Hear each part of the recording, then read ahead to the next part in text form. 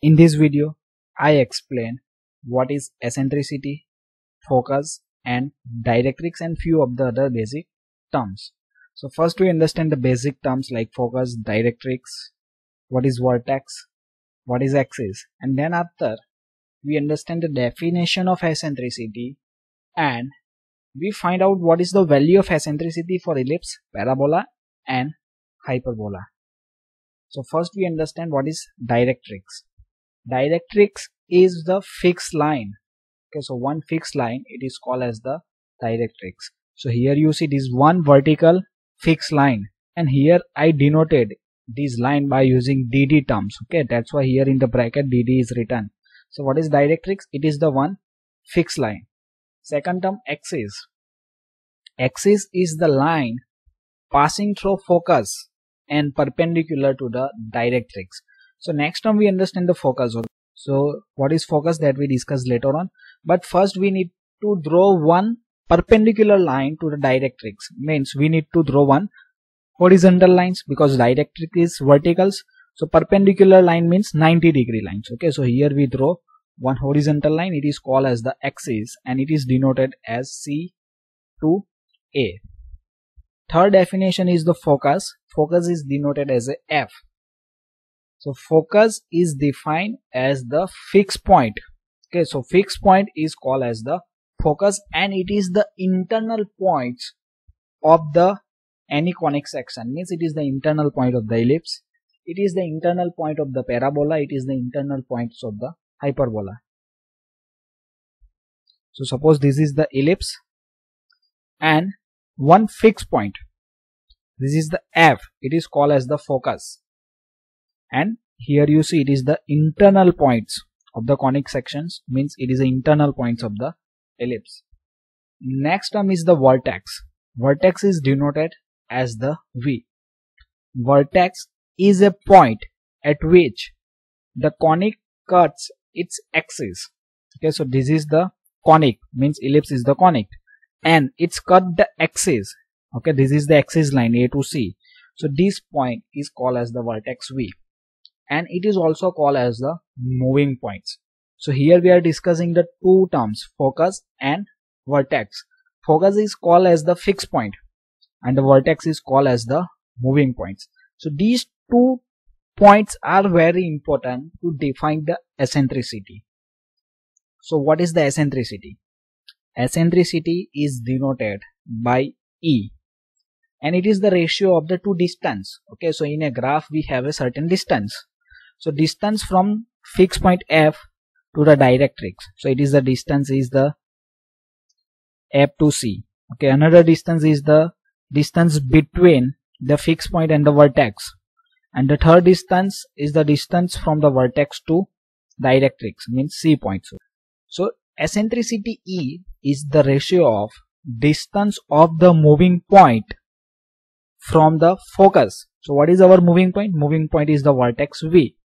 From the focus means distance between V to F divided by distance of the moving point vertex from the directrix, means this distance V to C or a C to V, means it is the ratio of this V to F divided by V to C. It is called as the eccentricity, and the value of eccentricity is different for ellipse, hyperbola and the parabola.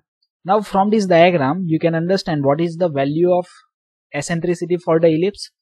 So this distance means in upper part distance of the moving point from the focus. So this is the smaller distance of V to F divided by distance from the vertex to the directrix. So it is a larger distance. Suppose this distance is 1 cm and this distance is 4 cm. So 1 divided by 4.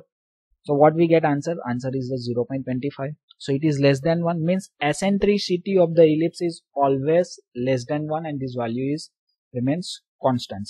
Now before moving ahead, I request to like the video and subscribe my channels for watching the more video related to engineering graphics or engineering drawing subjects or basic mechanical engineering or other subject of this mechanical engineering. For engineering graphics, various links is provided in descriptions as well as in car, or you can also visit the playlist for a more subject. So this is the basic definition that we already understand.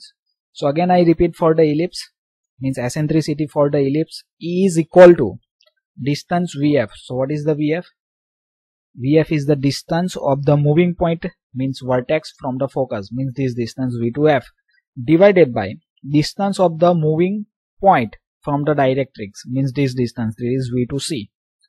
So suppose we can simply understand from the diagram which is the smaller and which is the larger. So V2F is smaller and this is the larger, means its value is suppose 2 and this value is 4, and 2 by 4 we get the 0.5.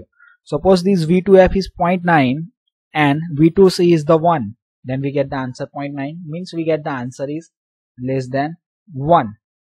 So it is found to be always less than 1, and here we also write down in a diagram, ellipse in bracket E is less than 1. Next is for the parabola. Now here you see this is a second diagram for the parabola. Now what is the V? V is the moving point or a vertex. So this V point is for the ellipse. Now we need to locate the new V points for the parabola. Okay, so this is the point V for the parabola. So here we write down E is equal to same thing, that is the VF divided by VC, means first distance of the moving point from the focus. So this is our moving point V to the focus, so it is the VF, divided by distance of the moving point from the directrix, so it is V2C. Now in the diagram you can see these both the distance are looking similar, means V2F and V2C are same. So what we get, suppose this V2F is 1, V2C is 1, then 1 divided by 1 we get the answer 1. Suppose V2F is the 3 and V2C is also 3, so 3 divided by 3 we get the answer 1. So eccentricity for the parabola is equal to 1, and it is always equal to 1. Next one is for the hyperbola. So here we draw the green color curve, that is the hyperbola, and this is the vertex point V for the hyperbola. So what is the eccentricity for hyperbola? It is greater than 1. Okay, so definition is same, distance of the moving point from the focus. Our moving point is the V and the focus is F. Now here you see this V2F is the larger compared to this V2C. So this VF divided by VC means the distance of the moving point V from the directrix. So this is a distance VC. So now VC is smaller, VF is larger. So suppose VF is 2 and VC is 1 centimeters. Okay, so 2 divided by 1 we get the answer is 2. So it is greater than 1. Suppose this V2F is 6 and V2C is the 2. Okay, then 6 divided by 2 we get the answer 3. So eccentricity is always greater than 1 for the hyperbola. Okay, now you can easily remember from this words. Okay, so ellipse is written like this way. Okay, and here you see the symbol of the less than is also like as the shape of the E. Okay, so in a less than symbol, here we draw horizontal line, it look like the E. So this way you can also remember the value. For a ellipse, eccentricity is less than 1. For parabola it is 1. For hyperbola it is greater than 1. So thank you for watching this video. If you learned something, then like the video and don't forget to subscribe my channels.